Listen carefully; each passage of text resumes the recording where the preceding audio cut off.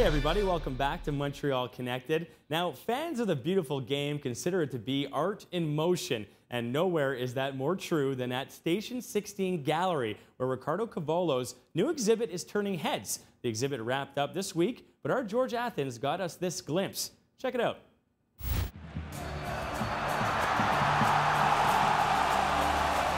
Messi! Watching this goal will give you an orgasm. Absolutely magnificent.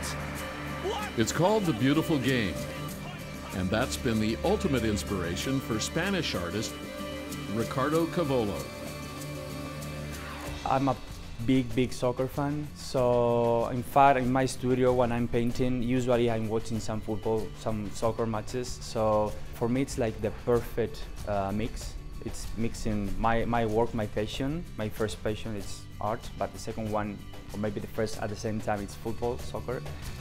But Cavolo's art goes well beyond the pitch to a collection of bold and colorful personal portraits of his favorite players.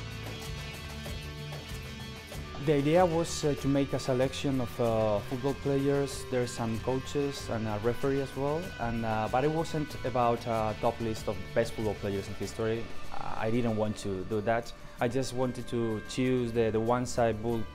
If I had a gang, they would be my people, if it makes sense. All these original pieces were painted by Cavolo in Montreal prior to his exhibit at Station 16 on St. Lawrence Street. But it's been pretty intense. It's 12 portraits and 3 soccer balls painted as well in 11 days. It's been, I mean, I love this thing. I've been enjoying it, but it's been pretty intense. Even for me, it's the first time that I could develop a project like this, using my work, painting, colors, symbols, stories, speaking about football. It's something new and one of the best projects. Cavolo was first introduced to painting as a child by his father, who was both a painter and his teacher. The vivid colors Ricardo used as a child are still very much a part of his art and are symbolized by the tattoos on his hands. I use fire, as you can see in my work as well. Fire to me is like the positive energy. It's warm, it's light. It's not that the negative view of fire destroying. In my case, it's positive view.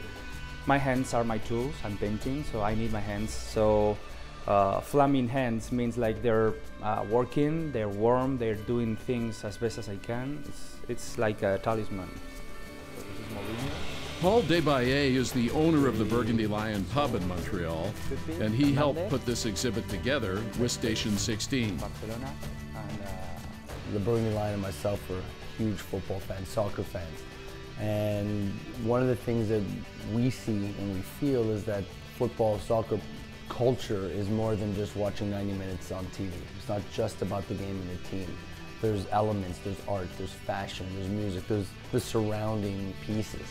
The Burgundy Lion originally commissioned Cavolo to come up with some branded clothing and a scarf for the pub, but that soon expanded to the art exhibit.